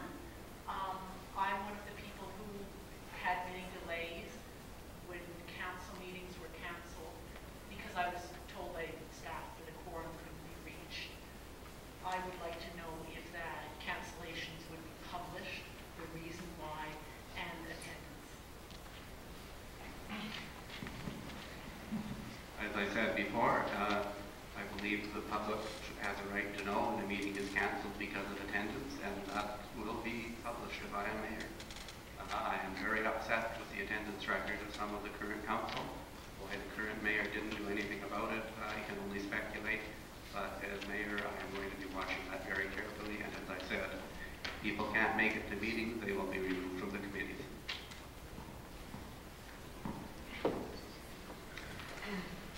I'm also very concerned and hope each and every one of you will do your homework with respect to who's arriving at the council table to actually represent you. I know we're all human. We're not going to be perfect. We are going to obviously miss the odd meeting.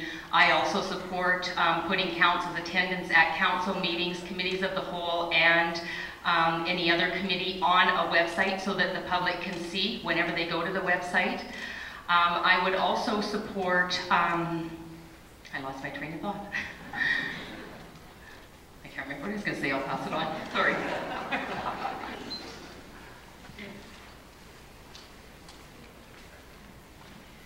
Thank you. I also think attendance at council meetings is really important, and I try and make sure that they're my first priority in terms of what goes into my diary. If anybody's interested, I have published on my website, and there's also some hard copies out front, thanks to the help of Jason, some information on the current council and how many of the council meetings and how many of the committee meetings, budget committee meetings, that they've made over the last period of time. And I would also say that one of the things that affected me personally is I was an alternate on the Parks Committee, and I think I made it to all but 2 of the Parks Committee meetings because one of the members of that committee did not attend any of the meetings. I think that was shameful. Thank you.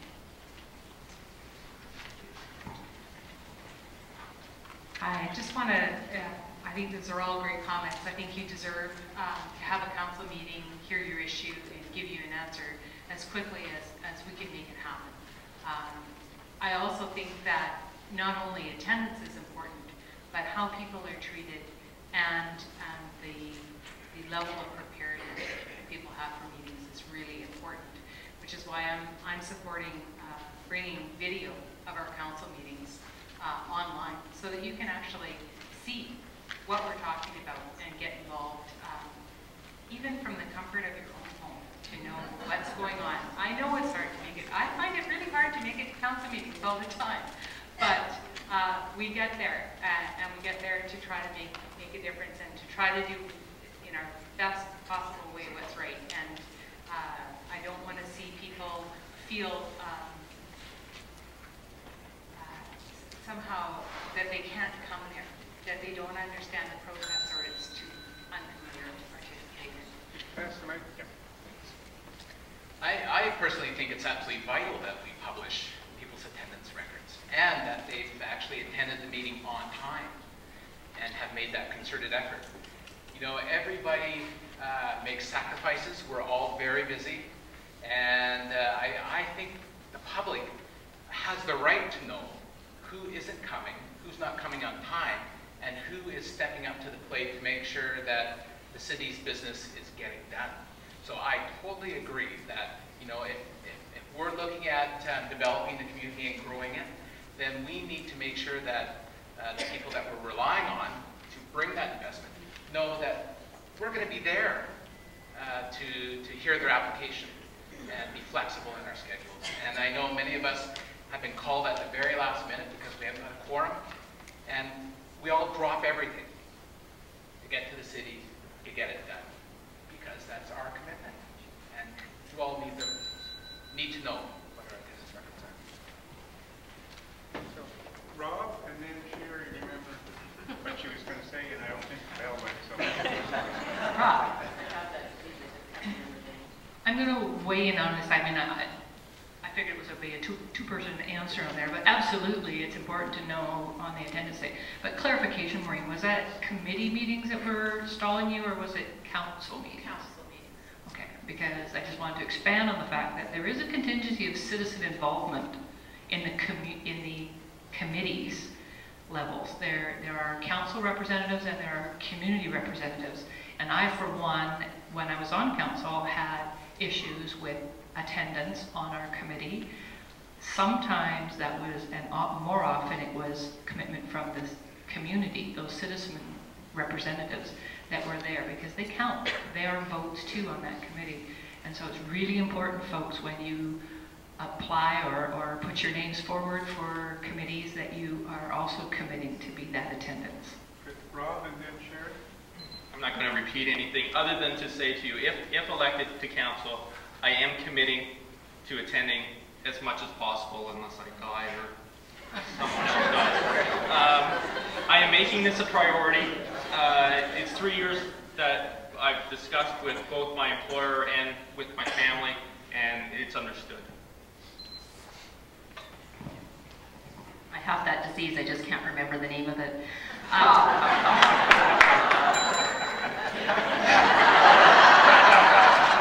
The one thing I wanted to add was, I see on the website today that there are a lot of meetings, committee meetings that are canceled. And so I would like to understand when I get elected whether or not we need to do a review of the committees we have. Are they all necessary? If we're canceling that many meetings, do we need to take up the time of staff and of council to just cancel them? So I would like to see those reviewed when I am elected. Thank you. Just to say that a lot of the council meetings that were canceled were right after the last election, so I'll be watching.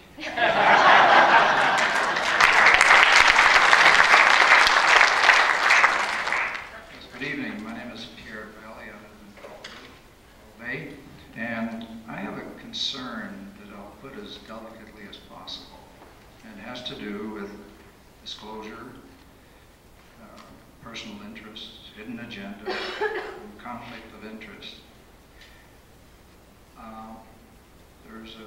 There has been situations in the recent past, and it's in the public domain. I have some information here that forces me to ask a lot of questions about it, about people that are not doing a full disclosure of their interests, their connection to each other.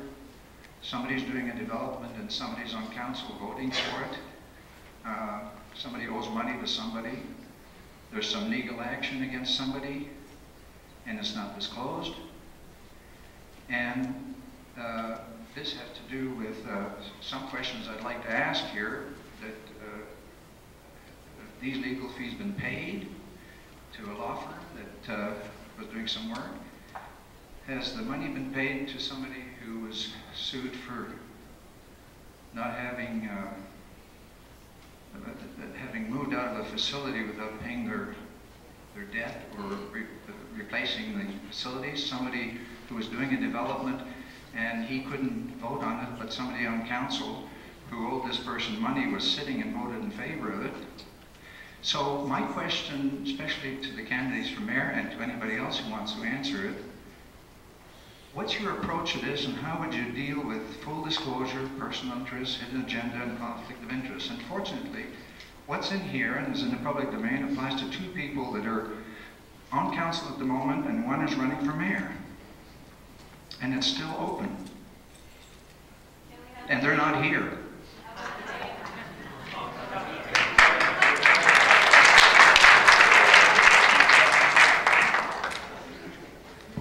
Is it Peter? Pierre? I'm aware of what you're talking about. I've read that report that was released back in June. Under privacy rules and regulations, just as your copy has, names are not included, and it's dealt with in generalities. Some of that stuff, yeah. Those costs have not been incurred by the city, so it's not really a question for council members and that sort of thing. What I have understood is, in discovering that that has been a situation, or there's been some suspicion or whatever that's come up around this, that right now there's policy being drafted from the CAO that will strengthen all of those conflict of interest issues and help to add more to those disclosures or more detail so that it doesn't leave those gray areas or those open loopholes. And if elected mayor, I will ensure that that's the case and that we really put that forward as a priority.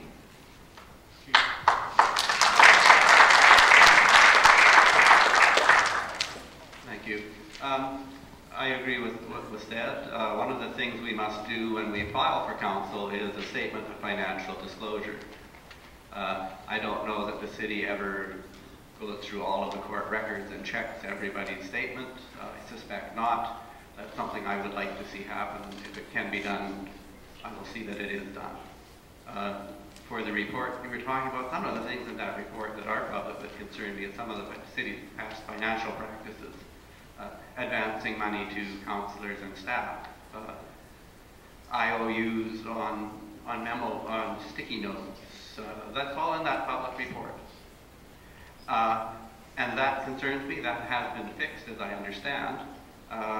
I don't think it will happen again. I think it was part of the growth of Colwood from a small community to a large city. As far as councillors suing each other or owing each other money, those are civil matters, but certainly if somebody owes money and they don't disclose it on their financial statement, that is falsifying the statement and grounds for dismissal. Thank you. I'm also aware of the information that you're discussing this evening. It really concerns me that people with this type of attitude or agenda would step forward to represent you as a whole in the community. I hope you know before you tonight are some very honorable people and some people that I respect greatly. And therefore I hope that again, as I said earlier, that you do your homework, you know who you're electing, and if you have questions, don't be afraid to ask.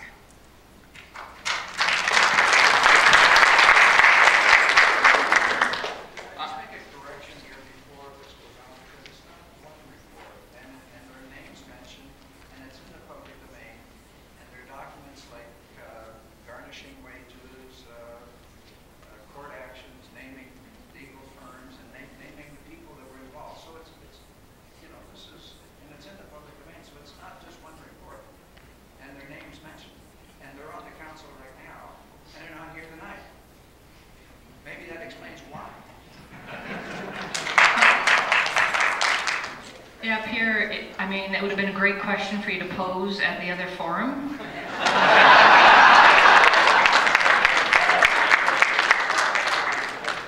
It is really concerning, and you have those public documents, and I have full knowledge of what you're speaking of, and I understand your frustration with it, but to be honest with you, you know, for me to run around with papers going, looky, looky, looky, is somewhat self-serving.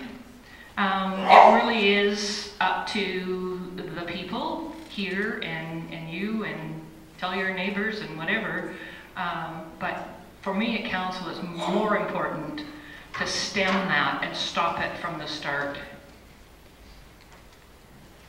Just a quick comment. On previous terms on council, there have been real problems with leaks of confidential documents and in-camera reports. Everybody knows this happens.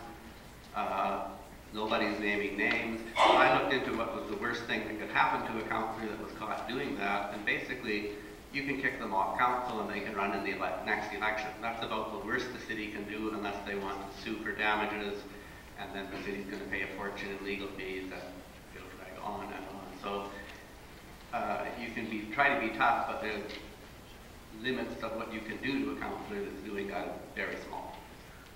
Rob, and then Cynthia. It's about ethics, and it's about a person standing up themselves and saying it. I don't think it's my place to name names or do anything along the same lines, but we do have to look at that, and we do have to look at ethics. When you talked about full disclosure then, it suddenly popped into my mind, oh, I better do a full disclosure.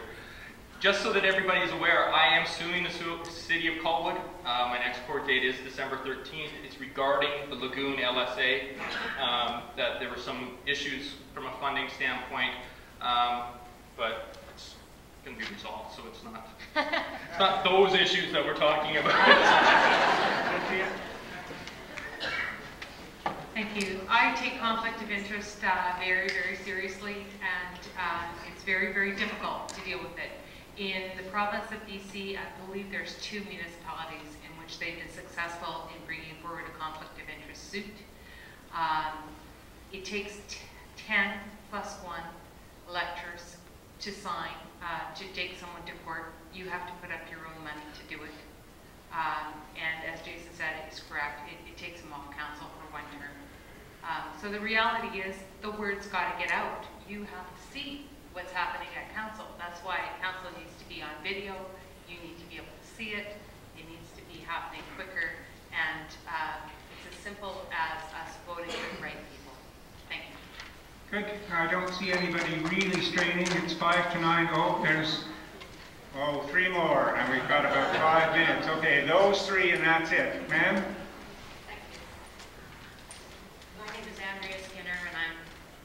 I am in Colwood as well. I have questions of the mayor. No, mayor's here. Sorry. issue with the council and with going through the committee and then going to council.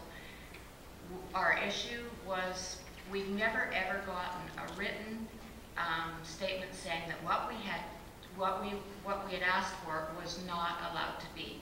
We were told by actually the mayor that our 30 days was up, but we'd never been told that it had not been approved or disapproved. Will you assure that there will be things in writing when people apply for something that, I'm sorry, I'm nervous. When people apply for something that is important to them, that at least they will get recognition for it and at least say, no, we haven't approved it and why we haven't approved it. It went to a council meeting without us being even able to talk to council about it, and that was a decision that was made by the mayor. So I would hope that it would be done more fairly and equally for everybody. Okay, if you look at my record on council, I've always stood up for citizens' rights and always respected their concerns. Certainly, if you have made an application to council, you deserve a written report on why it was denied. So I will do my best to see if we can get that done. As I pointed out before, mayor only gets one vote on council, so if that's a change in policy, I will need support from the rest of council, but I will do what I can. Carol, and I'm going to restrict that to the two mayor candidates, if that's all right, because we're running out there. And Andrea, the same thing. It's just a matter of courtesy. If you've made a request to council that needs an answer one way or another, I would expect that you would get that one way or another. Thank you. Hi, I'm Shirley Roback. We hear a lot about infighting and conflicts, and if you look around the room, you can see there's the majority of the people are not 40 years old or under. I think this is why a lot of people, when you hear about infighting and conflicts, people my age and younger don't come out to vote. They don't come out to meetings like this, and they don't get involved in politics. So I guess my question is to the mayoral candidates.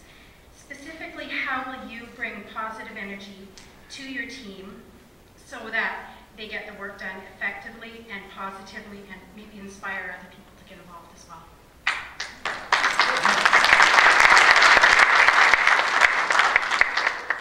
I think we covered that off to a degree in just working with leadership skills and that sort of thing. I think that it's important to bring more of the community members on board, and I would love to see that being younger generation groups. I think I can speak fairly well to say that most of the committees, not that there's anything wrong, I'm in that retirement age too, but it tends to be people that have less of a workload on their plate that can be available for those committees and that sort of thing. But if you're interested, committee appointments happen usually in December, and all of that sort of thing will be rolled out. So if you're at all interested, I would encourage you to make yourself known to the City of Colwood, and they will be passing on that information to the new council. Thank you. As I pointed out, I worked under two different mayors as a councillor with two different styles of handling meetings. The first 3 years under Mayor Beth Gibson were a real pain to go through, and I'll do my best to make sure that doesn't happen. It depends who you give me on council. I've always been civil in my debate, and I will expect the same of my councillors. That's as far as I can go. I can't throw them off council because you put them there.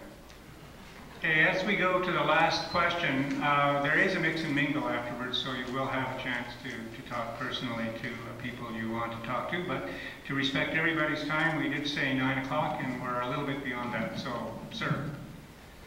Yes, Mike Stuart Simmers. I live in Colwood, almost a stone's throw away from Langford, actually.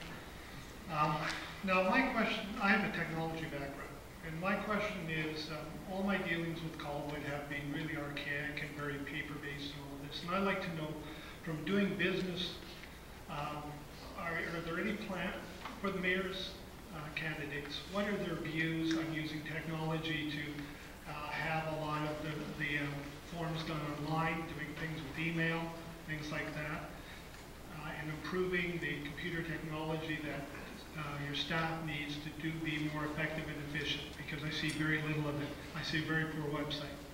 Second part of that question is, what do you plan to do or would plan to do to communicate outward? It's great to go onto YouTube and see the meetings afterwards, but let's see them online as they are happening. There's no reason to do that. You can use lots of tools to have meetings, Skype example, these kind of things. There's a lot of technology you're totally ignoring. It could decrease your cost of doing business and not require increases in staff costs, etc. like that. So for the mayor, anybody else wants to answer that? Okay, the first thing I would like to do as mayor is update our website. It is very, very difficult to navigate around. There are some real gems in there if you dig. For example, the minutes of every single committee and council meeting for the last, I believe, 6 years are on there, but they're really hard to get to. That needs improvement. Staff needs improvement, especially the engineering and transportation and public works staff needs improvement in their plotting and surveying software. That's been put before council a number of times. It's a very expensive item. Council has had to deal with huge tax increases in the last few years, and it's been bumped back and bumped back again. That's something that will probably be coming forward in the next budget year, and it's something I would like to support, but I'm going to have to look at the bottom line before I say I will support it. The final question, I'm sorry, was? Sorry, the first part was about what would you do internally, and part of that would be putting forms online and doing business online, not just sort of websites and internal things. The second part of the question was communicating to your, instead of just putting things in YouTube after the fact, but actually being live and communicating using the newer tools that allow communications. I would like to investigate having council meetings at least live. They used to be on Shaw TV, as I recall, many, many years ago, and I don't believe Shaw did that anymore because they figured their audience was pretty small, but certainly with Skype, things have gotten a lot cheaper than running full TV crews. It's something I will look at. If I had been able to read the 6-minute version of this, we would have touched on that part too. But yes, I mean, I think that our website was designed at a time when a computer was about half the size of this room. It goes back that far. So we do definitely, it was stuff that was talked about when I was on council at that time, but the priority was to get other areas of our infrastructure within the office administration up to speed. And as Jason pointed out, I believe they're still looking at those plotters and they tie into engineering and those kinds of departments so that that flow of information is all in one. But yes, it's very much on my radar screen, and I think that it's time. I think we can work with the infrastructure and with the funds available and get something started in that regard. So my final remarks are, you've been marvelous. It's 5 after 9. We've lost hardly anybody. I think it's been an extremely productive night, but I have a question for you. It's the first time I've used this format with random questions and random answers. Did that work for you?